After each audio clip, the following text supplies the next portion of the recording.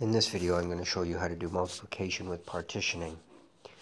Okay, you can see that I've set up the questions in the standard form. And we're going to start by multiplying 4 times 3, and then 4 times 20. And over here, we're going to multiply 8 times 5, and then 8 times 30. And multiplication with partitioning is quite handy if you're either new to multiplication using the standard form, or you just find multiplication a little bit daunting. So this is a nice, easy way to do it. At the end of the day, though, you still need to know your multiplication tables, so I strongly encourage you to make sure you learn them. Okay, so we'll start with this question here. 4 times 3 is 12, so I write over here 4 times 3, okay, gives me 12. Okay, and now I go, now I'm looking at the 4 times 20, so 4 times 20 is going to give me 80.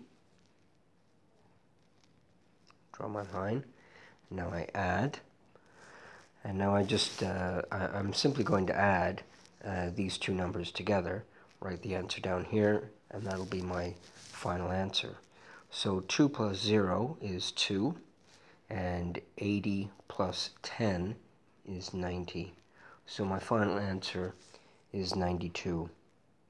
Okay, and you can see how chunking it here, okay, where you show the multiplication step that you're doing, helps you to keep things straight in your mind, and you can actually see what you're doing. So if you've made a mistake, you can say, aha, I didn't, maybe I didn't do this step properly, or I didn't add the units properly, or something like that.